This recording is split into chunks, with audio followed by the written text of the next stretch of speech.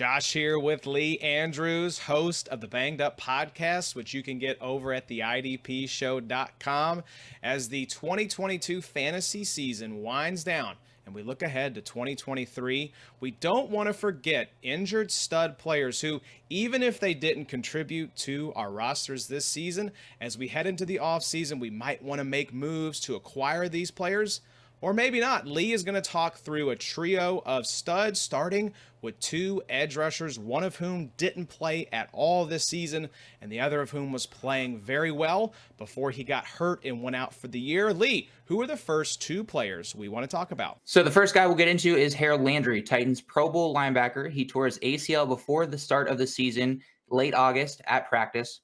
So ACL functionality. The anterior cruciate ligament in your knee connects your femur to your tibia diagonally. This helps with cutting and multi-directional movements, overall stability of the knee.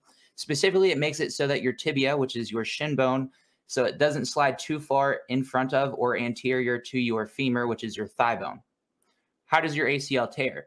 It can mainly happen a couple different ways. Number one, you can make a cut. The load is too much for the ligament to handle, and it tears. The other way is you can get hit in the side of the knee. It's a contact injury. These injuries can also compound on top of each other, like adding a meniscus tear or an MCL sprain to the mix. This, of course, adds more possible complications, longer healing time, stuff like that. Good news for Landry is he just straight up had an ACL tear, so there's nothing else he has to worry about, no other pathologies to that. How do you fix an ACL tear?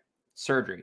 Your ACL can't heal on its own. This is mainly due to a lack of blood flow and enzymes in your synovial fluid that wipe away any blood clot that tries to form to kick off that healing process to begin with, and thus surgery is required. Recovery time for that surgery on average is 9 to 12 months and depends on what other pathologies or injuries you may have or that may have occurred during your initial injury. Somebody who had a torn ACL compounded with something like a patellar tendon disruption, a la Chase Young, is going to be on the longer end of the spectrum when it comes to recovery time because there is more to deal with. Somebody like Landry, who reportedly only tore his ACL, we can expect to return earlier on the spectrum, barring any setbacks.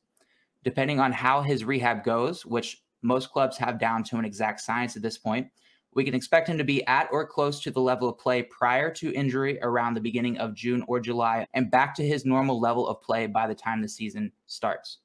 Of course, these are just statistics and recommendations. Everybody is different and everybody does heal differently. The other young star that tore his ACL is Rashan Gary.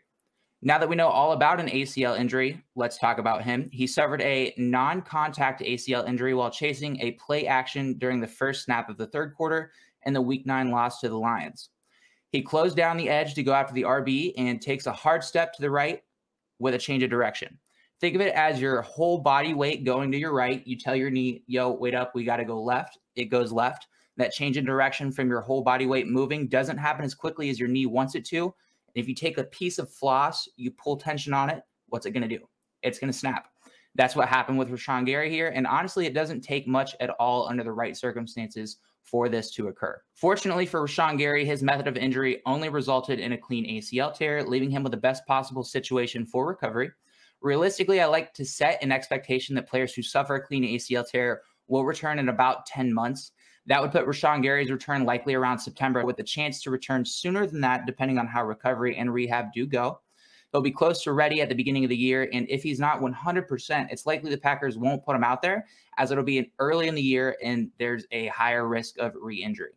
We can't expect Gary to play the vast majority of the 2023 season. However, do be aware there's a chance he misses the first couple of weeks. There we go, two premier edge rushers and what we can roughly expect from these guys in 2023. Next up here, Lee, we want to talk about a Colts linebacker whose future is uncertain outside of his nebulous injury situation. Who is the next guy on your list that we want to talk about? So the next guy that we're going to talk about is Colts three-time All-Pro linebacker Shaquille Leonard, who had an injury-ridden 2022 season. His first initial back surgery was in June of 2022 to address nerve pain, which caused him to miss the first 3 games, returned to a lackluster week 4 where he suffered a concussion and a broken nose, subsequently leading to his absence in weeks 5 through 7, returned in week 9, but again was not able to regain his dominant form due to a lack of power stemming from those back and nerve issues. This led to a second back surgery taking place November 15th last month. And to be as blunt as possible, nerve injuries suck.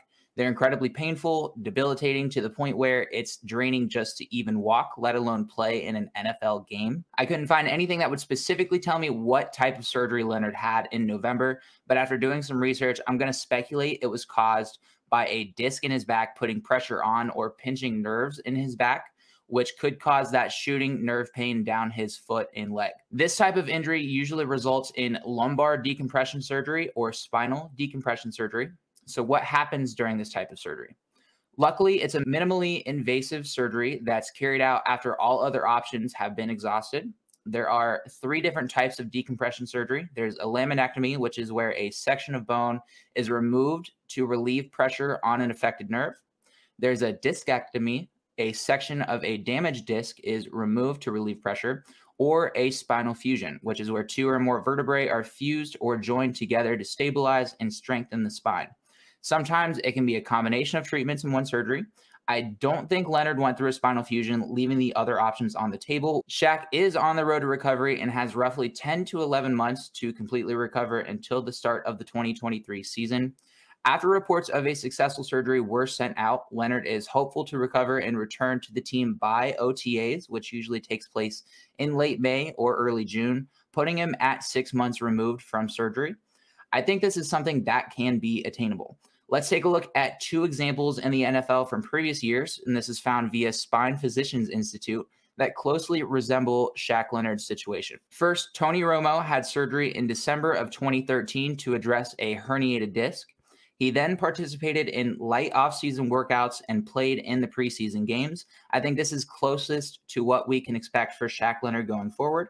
Another good example is Arian Foster, who had a microdiscectomy in November of 2013. He was then cleared to play in March of 2014, which was a total of 4 months recovery, which led to his 3rd best year of fantasy, where he actually averaged close to 19 points per game. So what does the future hold for Shaq Leonard, Rashan Gary, and Harold Landry? We shall see, but Lee, thank you for filling us in, giving us the updated medical breakdown of what we can expect from what we know right now. And we talked a lot about ACL injuries. And Lee, this is something that you are very familiar with. Can you fill us in a little bit on what you've been doing with your day job as it relates to these ACL injuries and what might be coming down the road for sports medicine when it comes to healing these devastating injuries? Thanks for having me on, Josh. It's a pleasure to be here.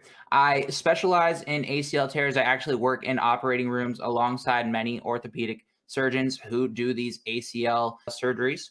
So I do something that's a little bit different than the standard of care ACL surgery that happens. I work for a company called Miak Orthopedics. We manufacture what's called the BEAR implant, that stands for Bridge Enhanced ACL Restoration. In a nutshell, essentially what we do is we take something that looks like a jumbo marshmallow or a packing peanut.